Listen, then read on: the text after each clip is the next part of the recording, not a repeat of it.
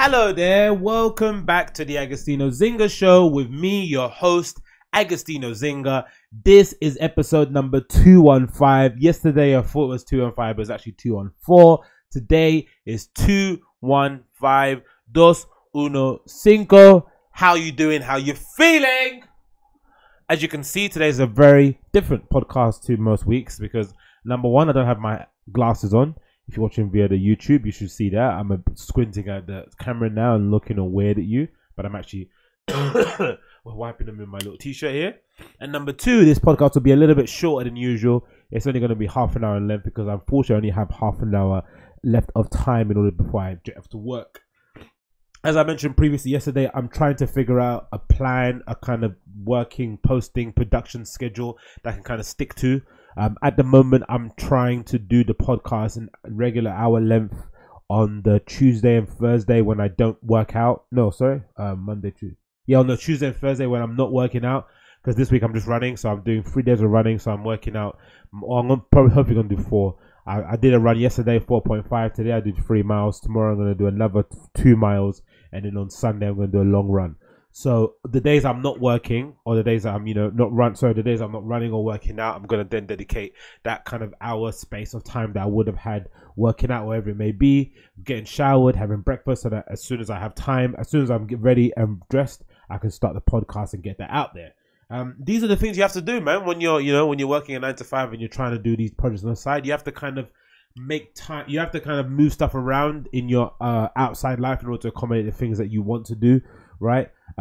So there are other hobbies I would like to spend more time doing, such as recording mixes, finding new tunes, preparing playlists for my DJ sets, but I didn't have to push that further back into the evening. So now when I do my podcast in the morning, I go to work Monday to Friday, podcast in the morning, get it all uploaded and done. So get the kind of flyer done for it, get the thumbnail and the cover art, sort out the copy, sort out the tags, get that kind of preloaded in a notepad so that when I go to work I can already have the audio version of it loaded up onto my upload platform, which is Spreaker.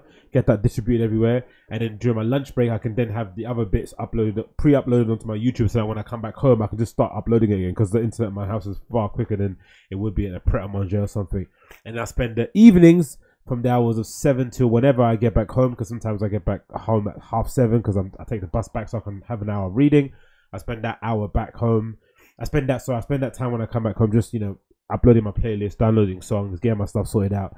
So it's kind of it's been a bit crazy, but so far so good.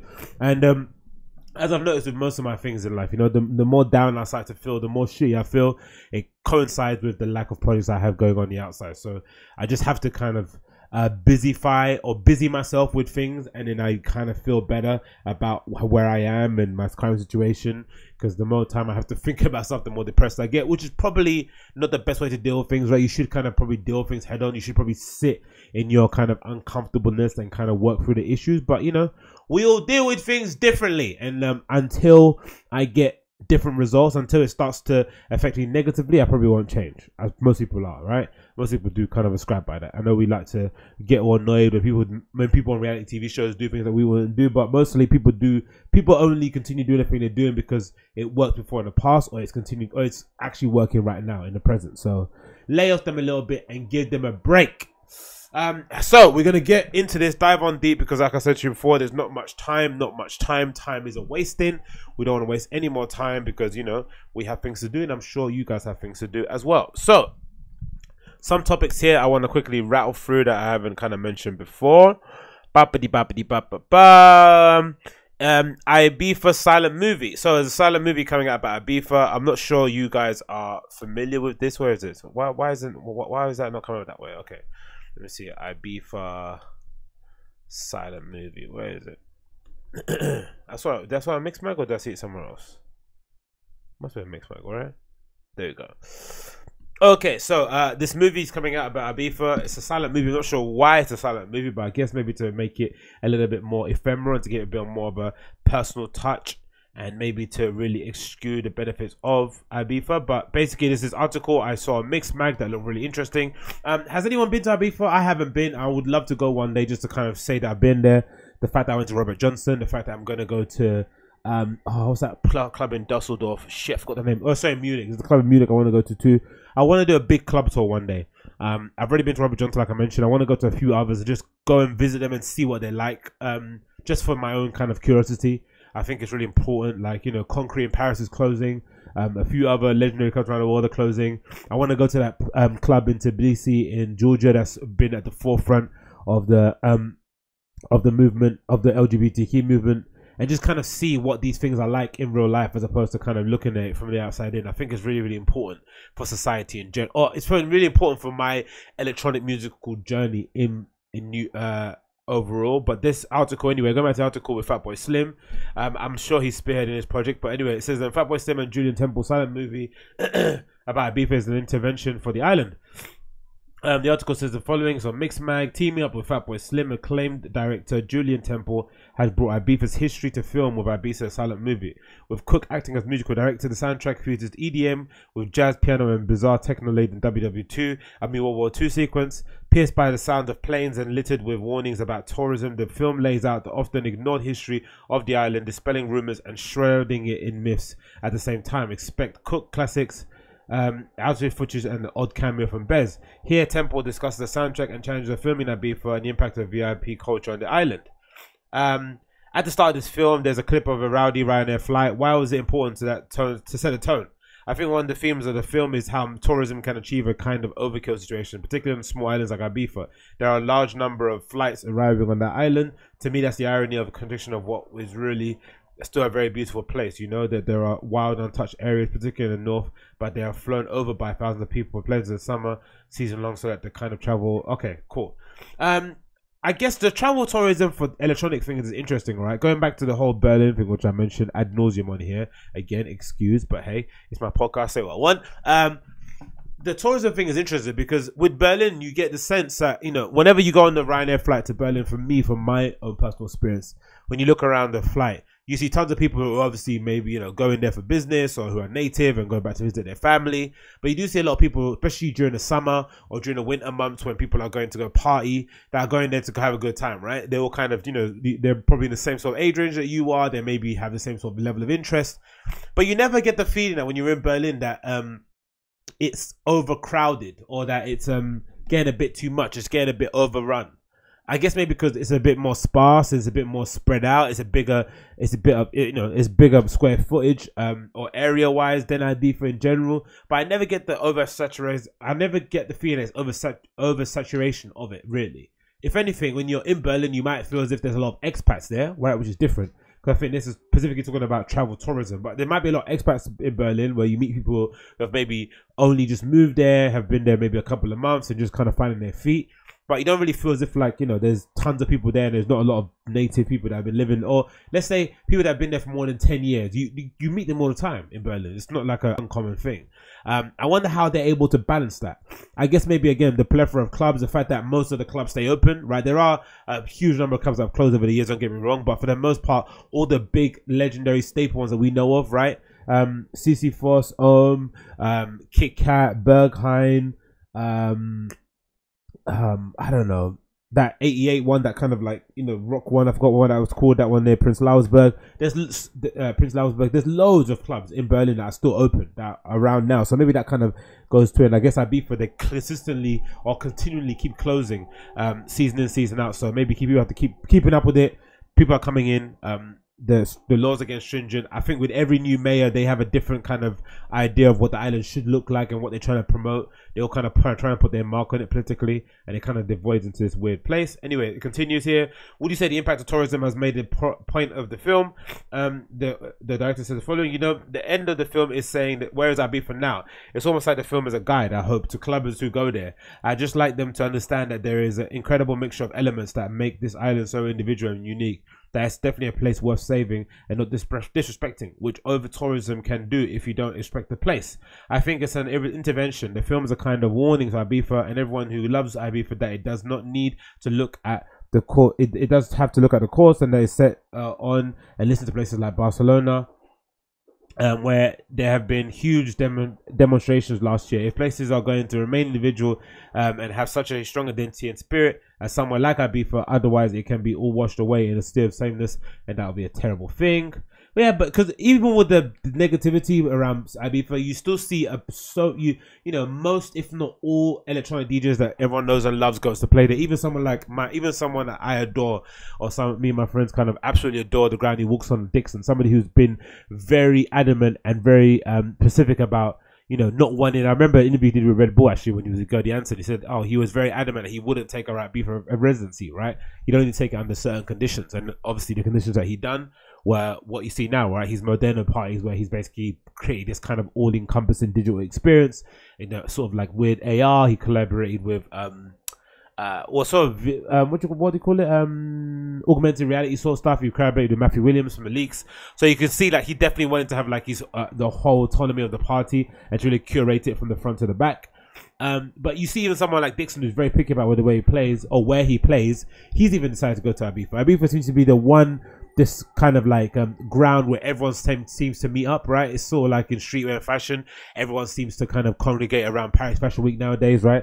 Even Bobby Hundred, somebody who I think back in the day was very much against the whole fashion movement of streetwear, right? Somebody who probably wouldn't want to be seen dead with some of the people that he's having to frolic with around Paris, is having to promote his book in Paris, which I guess is a marker of how far streetwear has progressed, where the lines are blurred, so Bobby Hundreds being in Paris doesn't really look that weird, but Paris for streetwear and fashion is probably equivalent to Ibiza for electronic music people. So, and I hear a lot of industry people go there, a lot of agents, a lot of managers go there on holiday or to go support their clients and just end up getting wrecked over there. So it's a kind of all-encompassing project. But yeah, I don't know how they're going to be able to draw it back. I think it's probably the horses have long gone and long bolted out of the stable. Being able to pull that one back is going to be an effort that was going to require some intervention from the government or from people far, far, far above the people making this film. But I guess, like you said, like I think I read in the book, actually I just finished now, this book about the narco traffickers in Galicia, right? Really a lot of the movement, it kind of tallies the sort of like downfall of the Galician narco traffickers who first started with tobacco and then started to get into cocaine. And essentially their downfall was initially started by the local residents, right, being outraged that some of their children or some of their kids from the local community were succumbing to this incredibly pure cocaine coming across from Colombia, that was being sold for pennies, right, because there's so much of it on that little region of Spain that some of the kids were developing drug addictions, and some of them eventually died. So some of the local parents or some of the local moms specifically banded together and decided to demonstrate in order to kind of enact some change. The police took notice, investigated, and then we got to a position where most of the police kind of wiped away or looked up some of the big players. So a lot of that change came from these mothers kind of taking a stand. So sometimes, even though I can get a bit pessimistic about these kind of things, I think what's one person's film going to do? I think, as this book proved, like, you can make quite a big difference if you kind of take a stand with something, have some evidence to back it up, have people supporting you, and you never know what can happen from that, really, innit? The highest up could probably take notice of it. Let's scroll down and see the trailer here. The silent movie about Ibiza. Put it up on the screen. That screen grab looks mad, innit? That's what it looks like. It's a silent movie, so is it actually silent or not? Okay, I think it's just like, what? Just people, a silent movie. I wonder what that means. So let's just watch it.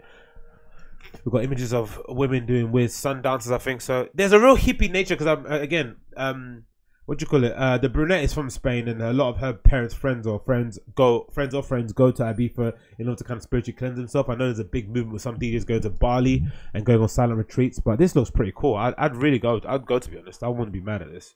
People on the fishing boats, people making crystals or dancing. White people love sitting on sand and meditating and shit. Videos of animals on the ground, people lying in little lagoons and shit. Here we go, man. It looks pretty cool though, to be fair, I'm not gonna lie. Not as one of these parts, just actually go and actually properly rave will be quite cool to go see. But again, everyone dancing, topless people, dancing girls, people DJing. Imagine DJing it, that'd be so fun, innit? People just literally out there just get fucked and you're just dancing. They don't really care what you play. Pacho Ibiza, basic mask on. Looks pretty cool, to be as in the movie. I wonder if they're gonna screen it all over the UK too. A lot of people are already over there from the UK probably, so it won't happen, but I would love to see it. Looks pretty cool, innit? I used to watch Wild Wild Country. It reminds me a lot of Wild Wild Country, really, doesn't it? Like, you know, kind of a cult, really, but not really. And I just find it interesting how the government are battling with it. It's just like, you know, you must know the only reason people are coming to Ibiza is to party and get loose, right? But they just, I don't know. I guess maybe I don't know. I wonder why there isn't more of a cooperation between the nightlife or the electronic music party community and the local government. I wonder why, because essentially I've not heard of anyone, unless you meet somebody who's a native of Spain, right, who's from Spain. You won't hear of anyone else who's actually gone to Ibiza just to solely relax, or unless your parents are from the old school hippie era, or who, you know, if your parents are the same age as, like, you know, the guy that organizes Glastonbury, that came from that kind of scene. I'd imagine they were probably OGs of Ibiza, right? They probably went there back in the day when it was really awesome. Or when it was untouched, right? But I think for now, everyone's going there to get fucked up, really. And I wonder why they're not really just being a bit more lax with it. But anyway, I guess they probably have their reasons. But yeah, that movie is coming out, or is out already, right? When's it coming out? Let's scroll down the bottom here. It doesn't say when. When's it coming out? It doesn't say, actually, does it? Let me take off the sound and see if it says at the end. But it's gonna come out soon. Just Google it and really find it. It's called the Ibiza Silent Movie. You know what I mean? I'm not finding all the information for you. Google that bitch, mouthfuls. Anyway, next on the list here. What should we talk about here? You know what? What about these Nike ACG Air Scrams? Talking about shoes, I remember I mentioned it yesterday about, you know, the return of sneakerheads. I feel as if, like, I'm starting this movement, but I'm gonna push it forward. I think, you know, sneakerhead culture has got to a point where of no return, really. I think StockX valuation recently of $1 billion company has maybe fueled that situation now. But I got a feeling it's gonna burst like all bubbles. It will eventually burst, and everyone trainers will become worthless. And when they do, I will be laughing, not because I get any kind of glee for people's failure, but because it will finally return to the point that I always liked, right? Sneakers were always cool to me, but now, you know, they've not become cool anymore because, you know what, yeah? That was the issue with sneakerheads. Back in the, even during Nike Talk days, no one wants to be known as a sneakerhead because sneakerheads, you initially thought of, the first picture that came to your mind were, you know, Filipino breakdancers who weren't cool and probably still aren't cool now, but maybe it's changed because of those talent shows they have on TV and shit. And then the other thing you thought of were Nike Talk users, right? People who specifically just wore expensive trainers without any consideration of their outfits. And if they did have a consideration of their outfits, it was always about matching every tone of the color. So if the shoe had a bit of blue and red and pink, they'd have to have a bit of a blue, red and pink on their t-shirt, a bit of a blue, red and pink on their hat, a bit of blue, red and pink on their belt. It was just a bit matchy McPherson, right? So not really something that I'm really into at all. But I'm hoping that soon, with StockX evaluation going to $1 billion, there's only one way it can go. I'm not trying to wish any ill will on the company at all, but, you know, it's only one way. It can only go down from now on. I don't think the street style market is going to sustain as much as it has done over the years. I don't think so. It's going to eventually pop, as all things do pop. And when it does, people might get to a point where they just start appreciating the trainers for what they are, great trainers. And maybe the brands will stop pumping out, because they've effectively shorted the market, right, by consistently pumping out like model after model after model after model after model, right?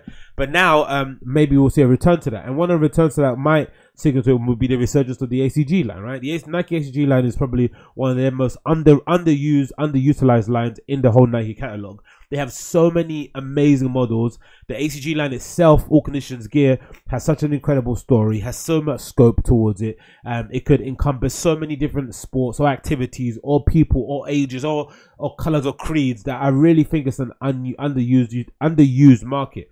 But the only way they're going to recognize that is if people like you and I, fans of sneakers, start buying the shoes. And one of the shoes that we could essentially start buying is this first look at this retro of the Nike Air Max ACG Air Scram. An amazing silhouette, a bit stiff, not the most, you know, flexible shoe in the world, but in terms of just an all-round walking shoe to go on a hike. You know, people say they go on hikes in LA, because I went to LA to go see the Odd Future Festival a couple of years ago, and I went on a quote-unquote hike, which was essentially going up a hill in a park, right? It wasn't essentially a hike, really, but a lot of that involves sometimes going off-road, right? And wearing shoes like this is going to help. You can go off-road, you can dust them down, go set a bar, grab yourself a little drink, and if you want to, have a little boogie, right? An amazing model, really. I'm a big fan of them. I think ACGs are probably one of the only shoes out there in probably Nike's catalog, maybe apart from their vintage runners, that look incredible with the shorter your shorts are. I honestly swear to God, like, find any Japanese magazine that you can find, especially Japanese magazine. Maybe it's not a good example because most of the guys in there are Japanese and they're fairly short, so they make shorts look amazing regardless what they wear. But honestly, that street style picture of seeing a little Japanese kid, a little Japanese guy wearing a pair of amazing vintage ACGs with some really short Patagonia shorts with like a clever little t-shirt on, something that is a bit vintage but not too vintage, and a nice little hat. It's just something that's kind of ingrained in my head, and ever since then I've kind of been in love with ACGs. And obviously, you know, the story, the collection, the idea behind it, the range of items from clothing to everything. I think they've done a good job recently. I know Elson Hugh from Acronym was in charge of the creative direction for a little bit, but you know, I think maybe as a whole segment, it probably needed him to come in and start developing maybe the ACG Tier 0 line, the kind of exclusive stuff that you could do. But I think as an overall, they're probably far better off doing what they're doing now, which is just going back into the archive and kind of re-releasing loads of stuff in contemporary colors and contemporary materials. And that's been really successful. Even though some of the stuff that Elson did for ACG was fucking sick, I really liked it. It probably needed it to be a little bit of a separate thing from the whole ACG line. But so far, what they've done, I think looks amazing. These Air Scrams are really, really nice. A great colorway. They're probably going to be available for a long time because people don't buy stuff. But I'm hoping the more I speak about these kind of shoes and put out more shoes out there that people aren't really speaking about, the more attention they'll bring, and hopefully kids will start buying them. Just test them out with your outfits, right? You don't need to always wear the same thing. Everyone's got the same shoes on.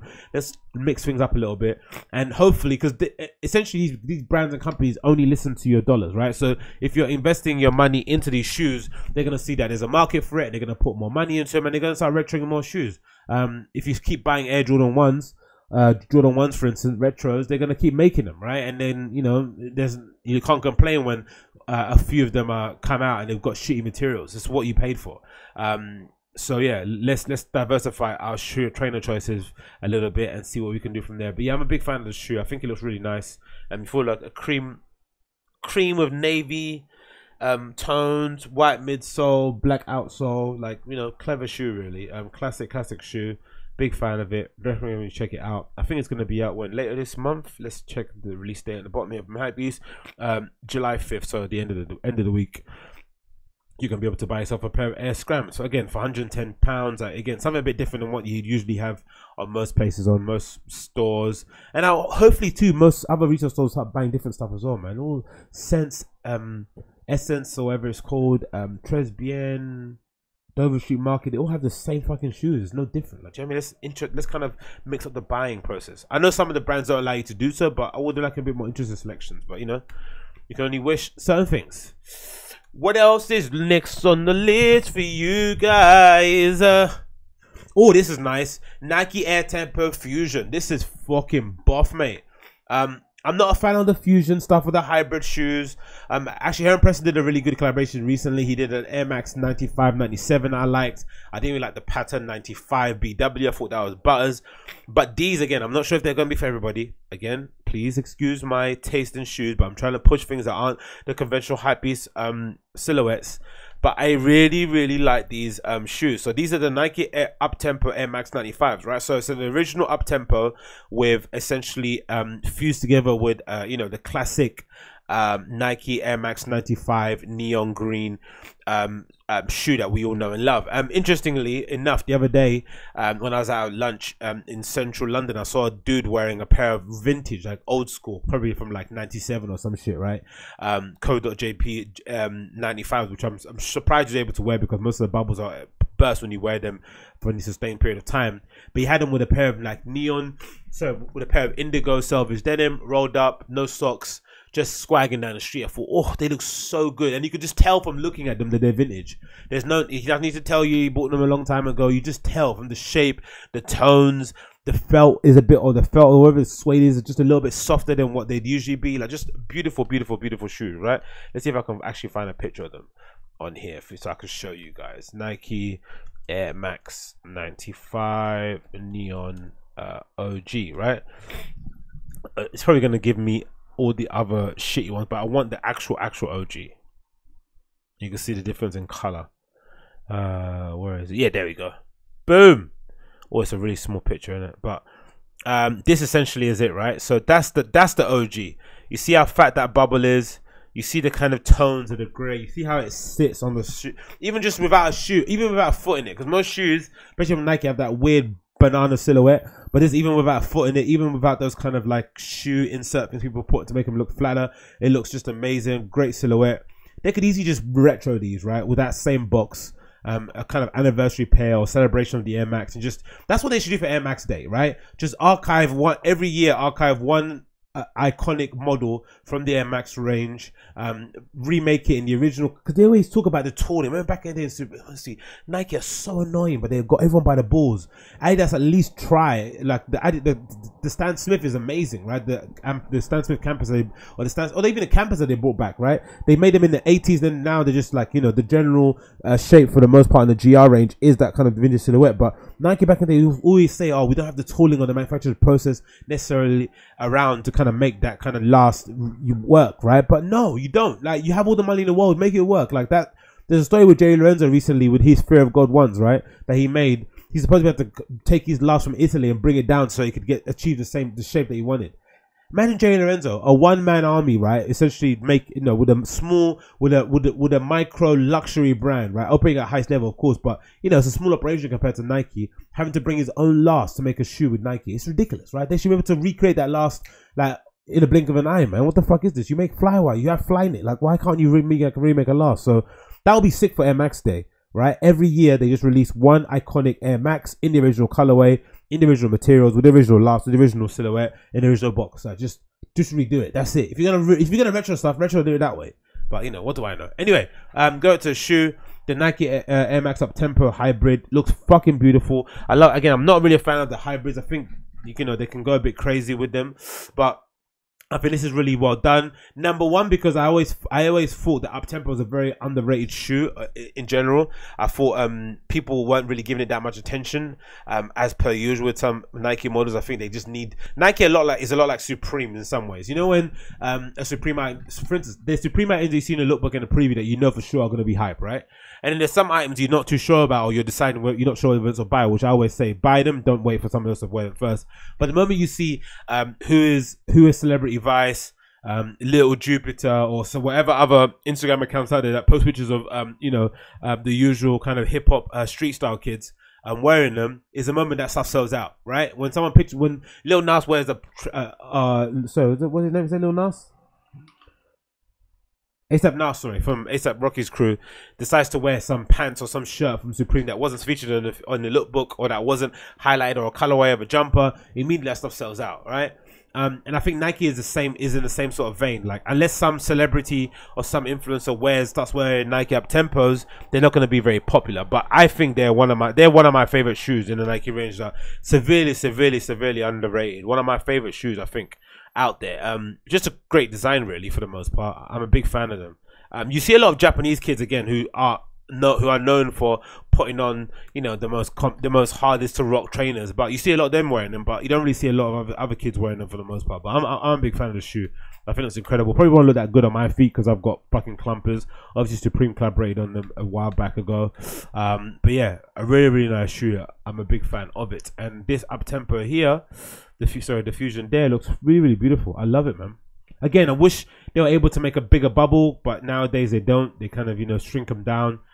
Maybe compliance, maybe you could just tear apart some of that rubber to kind of expose the bubble a little bit more. But as a colorway, I'm a big fan of them, love them, will rock the hell out of them. Again, when are they meant to come out? July 1st for £115. Again, Nike Uptempo Fusion or Hybrid. Definitely recommend check it out in the Vault Green colorway. Such a nice shoe there, isn't it? I'm really big fan of it.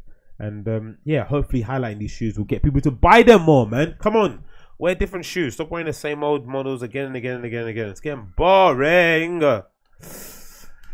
And yeah, there we go. What else is on the list here? Can I squeeze something else in before I have to jet out? Boppity bum. We got some runway trends. Oh, Aziz Ansari's made a comeback, right? He's got a special coming out very soon. I'll talk about that recent another time. We've got Wayward Wheels have a t-shirt, whole collection of t-shirts, which is interesting, right? A wheel company making merch or making clothes, which is cool.